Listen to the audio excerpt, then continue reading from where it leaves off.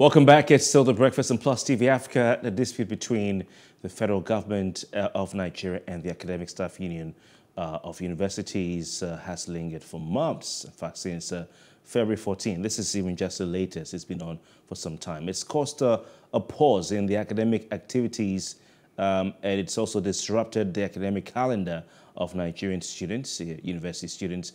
However, some Nigerians are now backing the federal government in implementing the integrated personnel and payroll system, concerned by the long hold in academic activities, especially after a long holiday due to the COVID pandemic.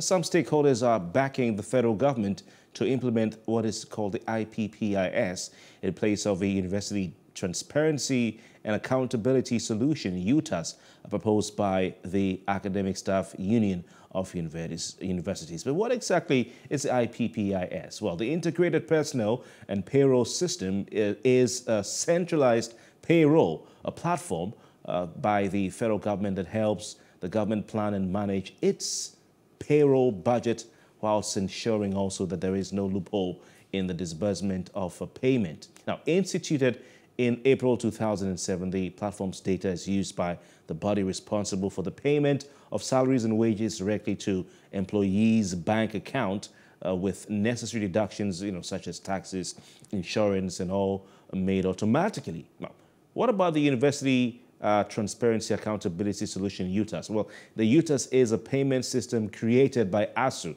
that's the University Lecturers Union, for the federal government to use to pay its members' salaries. And of course, we've had some reactions to this. A lot of talk about the ongoing strike. Nigerians just simply want this strike to end. Now, Victor Emmanuel Osodeke, a Nigerian professor of soil science and lecturer at the Michael Okpara University of Agriculture, Umudike, is the national president of the Academic Staff Union of Universities in Nigeria. He joins us now on The Breakfast. Professor Osodeke, good morning to you, and thank you very much for your time.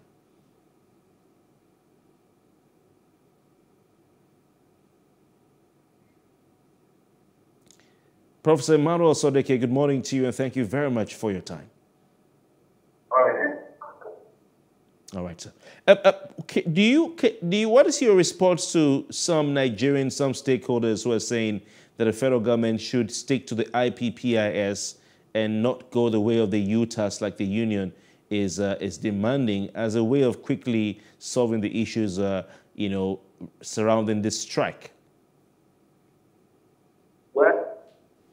This issue of I.P.P.I.S and UTAS have been on since 2014. In 2014, we met with the Accountant General then, and we agreed that I.P.P.I.S cannot capture all the peculiarity of the university system. Based on which we agreed then, and I will tell you in the letter, that we should put a committee that will develop a system that will capture all the peculiarity in the system. But we sent our own nominee, but they didn't come back to us until they came this time. So the issue of UTAS is not that A.S.U.U is trying to impose it on the government. It's what both sides agree should be developed. And in 2020, they also agree with us and challenged us to produce one for this country, which will be free and will capture the peculiarities and be hosted by Nigerian University Commission. The National University Commission will host it, not even A.S.U.U. So that is the origin. I.P.P.I.S have created so much problems, as I'm speaking to you. A few foreign lecturers who were still in the country have not left because I.P.P.I.S does not capture them.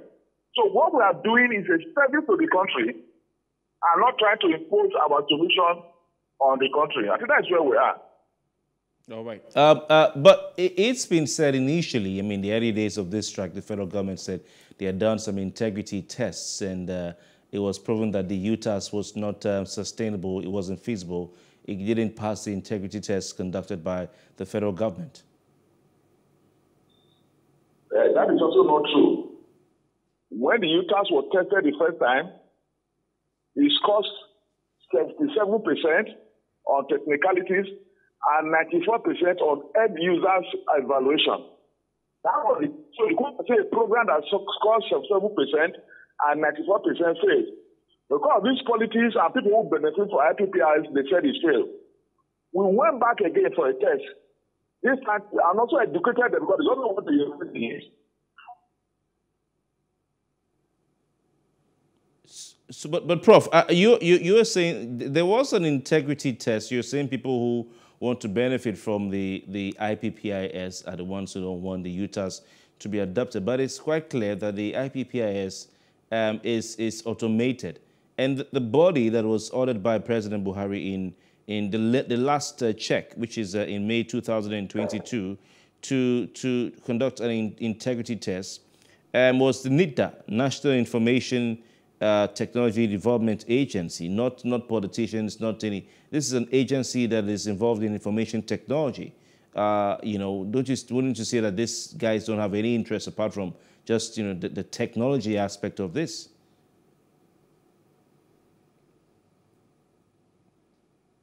Prof, are you there, please? Hello, Professor Emmanuel Osodeke, can you hear me, please? All right, Professor, it seems you're having some network challenges. We'll get back to you in a jiffy while we try to sort this issue out. I do not know whether the professor is with us or not. Is he with us? Professor, are you there? Thank you very much. I'm told that he's not with us. We'll try to call him back. Maybe it's a network issue. But of course, let's just get to that question I was asking the professor, you know, about the integrity test. All right, Professor Osodeke, sorry about that. I'm sure it's a network challenge. But you talked about those who are vested interests of sorts, you know, in this whole integrity test. But in May 2022, it was the president directed the National Information Technology Development Agency, which is an agency saddled with, you know, looking into things that have to do with information technology. They have the experts as far as IT is concerned in the federal government of Nigeria. Don't you think this was a professionally done integrity test that came out with a result that, you know, recommended the I.P.P.I.S as the way to go? You see, the question we Nigerians should ask the government is that when I.P.P.I.S was introduced in 2007, was it tested? Was NIDA directed to test I.P.P.I.S? And it has functioned now from 2007 to today, which is a total of about 18 months. Has it been tested? And even at that, we also accepted that it should be tested, and we passed all of them. But the one you are using, that you are promoting, you never tested it. So that is the contradictory policy of a government. Contradictory. You brought something that was given to you. You are paying so much money and creating so much problem. And the man who manages is alleged to have taken 170 billion from Nigeria economy to the government through that process, and you are still promoting it. Does it make sense? But the academic is alleged to have taken 170 billion using that I.P.I.S platform and I.P.P.I.S, and we are still promoting it. And now we have produced one for you, free of charge. You are not paying anything. Tested, scored 99.7%, and people are still asking questions. Does it make any sense? Professor, you've talked about the Accountant General's issue. What exactly is A.S.U.U's problem with the I.P.P.I.S? I would like to believe that the Accountant General's travails are not really your problem, because, you know, your money will be paid to you if you receive a salary as a lecturer, whether he steals money from there or not. But in terms of A.S.U.U's pay, the salaries of lecturers being paid from this I.P.P.I.S, what is A.S.U.U's problem with the I.P.P.I.S? We also would like to know. Come again, I didn't hear you very well. Yeah. What is A.S.U.U's problem with the I.P.P.I.S as it stands? If it works perfectly, why don't you? Our problem, just listen, our problem are one. It does not capture all the peculiarity of university. In a university, you have people who are on contract appointment, you have people who are on sabbatical, you have people who are visiting, and this is the trend all over the world. And it does not capture this. And two, we have challenged Nigeria. We also challenge you journalists. Find one university in the world where the salary of lecturers are paid from the office of Accountant General in any country in the world. Well, with the university in Nevada, you can't share the trend. Two, there is a law, the University Autonomy Law, the Training Autonomy Law, that says that it's the government council that will manage the finances of the universities, not the Accountant General. You see, we can't be behaving like slaves in a country where you have intellectuals. As intellectuals will not allow it. You already break the law. Does not be paid for Accountant General office. So if you have a lecturer in Sokoto, he has a problem with the salary, he has to come to Abuja to sort it out. A lecturer in Port Harcourt, he has a problem with salary, he has to come to Abuja to sort out the problem. Is that how university is run? Please, I think you put the journalists, all of us in the press, we should tell them, this is the correct thing. And do something because I create room for somebody to mass work using our members' fund. Prof. Osodeke, are you saying that you are, as the national president, leader of a labor union like A.S.U.U, you are ready to risk your monies being paid into a platform, that is not run by you or set up by government independently? You're ready to risk it, that you have a danger of hackers getting into on that platform and stealing your money. You have a fraud that can be committed, running into billions. You don't mind that this failed an integrity test. Which platform? Please, which platform? U.T.A.S, Professor Osodeke, U.T.A.S. U.T.A.S is not A.S.U.U. You see, I don't think we understand how the academy is run. All over the world, the university belongs to the government, and we have developed a solution for them to use, not for us to use. It is just reviewed by the government, coordinated by National University Commission, that regulates all the universities. So this idea of private thing does not arise. Yeah, Professor the one you actually have that is being run by a private platform is I.P.P.I.S. Okay, so you as a union... It's owned by the government. Yes. You as a union, you as employees of the federal government, because that's what you are employees of the federal government, want to tell your employer, the federal government, how to pay you. And you're telling the federal government they must use a platform that you developed to pay you. Is that fair to the federal government? I think just listen to me. I think you are coming here with a mindset. Any country that believes that employees cannot challenge his employer is master-slavery relationship. And after will not accept, even with people like around, will not accept master-slavery relationship.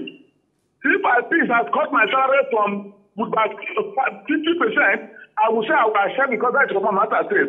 That is the difference between we, who are intellectuals, who are intellectuals, for some of you who believe in this master-servant relationship. We don't have that. Prof, I never said I believe in master-servant relationship or that you believe in master.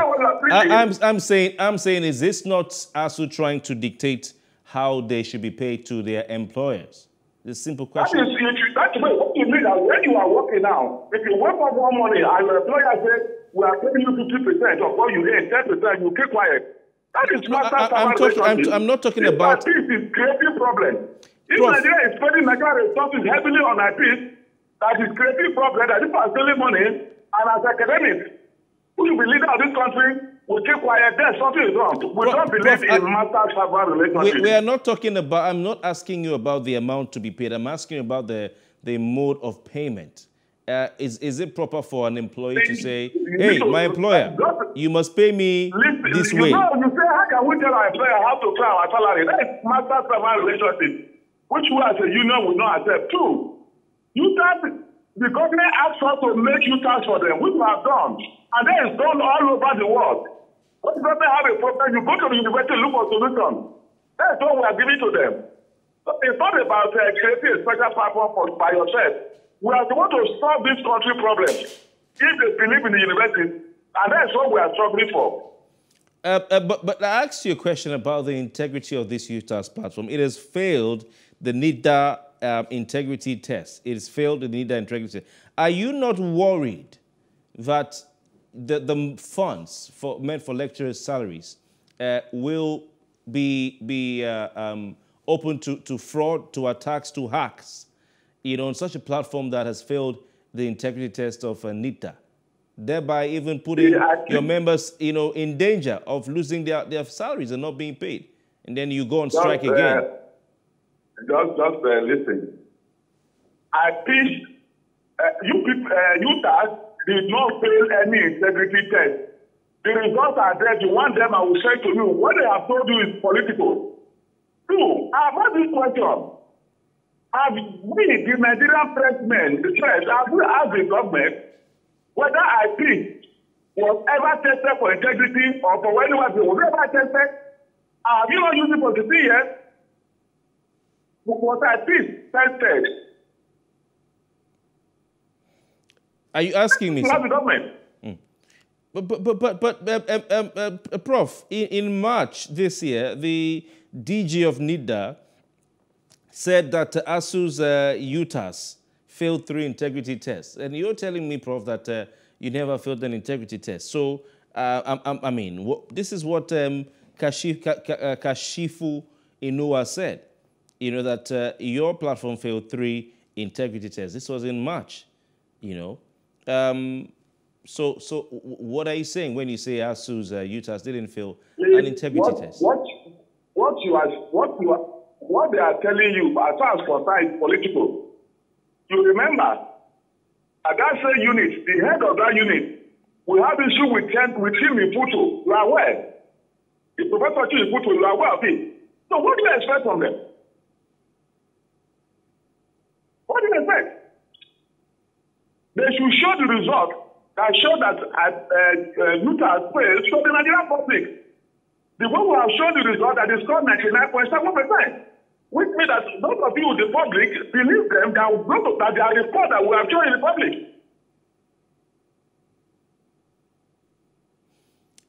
All right.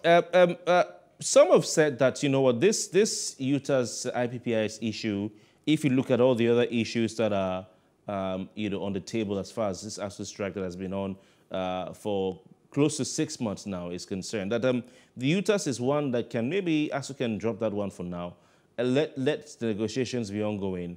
If the other issues can be resolved, will your union... Why are you so interested in we dropping the UTAS? It's not my interest, it's just a question I'm asking you, Prof. If the other... Prof, so the question... Prof, well, that's your opinion. When all the tests have shown that we pass, A.S.U.U has never been tested. So why are you so interested in that? Prof, my question is this. If the federal government can resolve the issues surrounding, your pay, will the union be ready to go back to the classroom, to resume lecturing if this I.P.P.I.S issue is still not resolved? If the other issues are sorted? Let me also correct. At the last meeting we had, said by the chief of staff, we agreed that the 3 solutions be tested and the best should be applied. And I know A.S.U.U UTAS will be the best. I don't think that issue will be laid to rest. Let them release the report. All right. Prof, there's a quote I'd like to bring your way.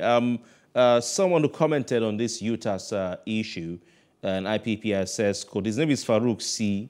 He put up a tweet saying there is no justification whatsoever for A.S.U.U to continue fighting off I.P.P.I.S. He says, nowhere does an employee force a payment platform on his employer for their allowances and wage increment. I'm totally backing them to fight for it.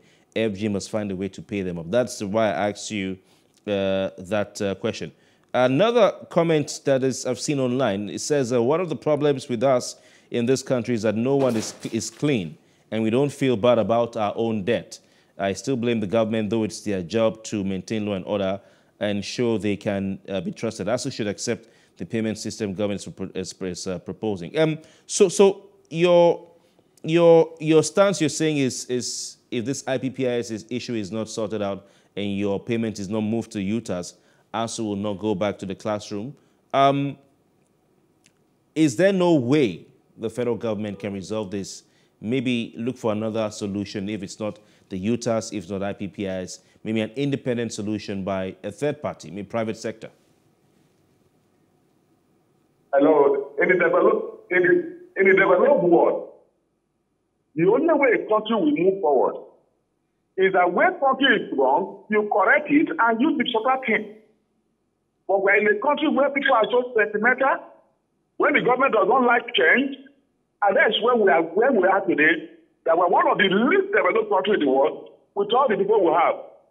If I.P.P.I.S, from what we have seen, the man who is managing it was able to use it as alleged to siphon 170 billion for the system. It does not protect the government. You still want to use it. When your intelligence have produced a system for you that you don't need to spend a kobo. Okay. And we need to be pushing for that particular thing that of all implications has failed. Okay, Prof. And we have challenged this government, and we also challenge Nigerian press. Look for one university in the world where the salaries of lecturers are paid from one accountant general office. Prof, Prof, before you go, another highlight. Prof, another highlight. That money belongs to Nigerian people. It does not belong to a particular people in government. It's Nigerian money. Okay, all right, interesting. Another highlight of this I.P.P.I.S is the fact that it is able to weed out ghost workers, is able to weed out multiple employment and all that. Some people are saying that A.S.U.U is holding the federal government to ransom over this I.P.P.I.S issue because but some of the workforce, some lecturers in the employ of universities in the country have two jobs. They're earning two salaries. So A.S.U.U and its members, rather, are being accused of padding its workforce and salary padding. You know, and someone is asking, why should a lecturer work for 5 universities when we can employ more? Is it true that some lecturers have, you know, employment in more than one university and they're collecting more than one salary, thereby stopping others from being employed, at least to get something to do? You see, you also show the poor knowledge of Nigerians about what a university is. No lecturer earns salary in 2 places. But by the lecturer condition of service, every 7 years, it's allowed to go what we refer to as sabbatical leave to another university. So this is knowledge, and gain knowledge from there and bring back to its own university. Sabbatical leave. And it's a worldwide phenomenon. It happens all over the world. You see, it's not everybody that should be a lecturer. For you to be a lecturer, you must have second class.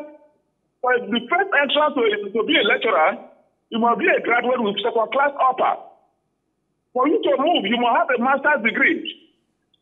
And so forth. So it's not everybody. You now have a professor of cyber crime.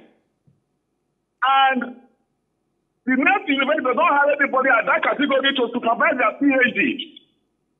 They hire this professor as a visiting lecturer on allowance, not salary, on allowance, who will come there and teach those courses. Then the idea of visiting. So once you hear lecturer earns double salary, it is not correct. You can check all over the world. You cannot. So we should not be confused by this what do you call it, this knowledge that people have about university. We go to the University of Abuja, there's somebody from Poland today teaching in the University of Abuja. He's a lecturer in Poland. He came on a visiting. Please, we should allow Nigerian university to run as a university, as a village secondary school that people want to go to Nigerian university to. All right. It's interesting. I wish we had more time with you, Professor Emmanuel Osodeke, because there are still more very important questions to ask. Some experts have said if A.S.U.U wants to create a separate condition of service for themselves and you want to be self-governing, then you must also be ready to be self-funding. Finally, very quickly, do you agree with that view, that if you want to be self-governing and decide how you are paid and everything, then you also must be self-funding? Is that something that A.S.U.U thinks will be something that can work?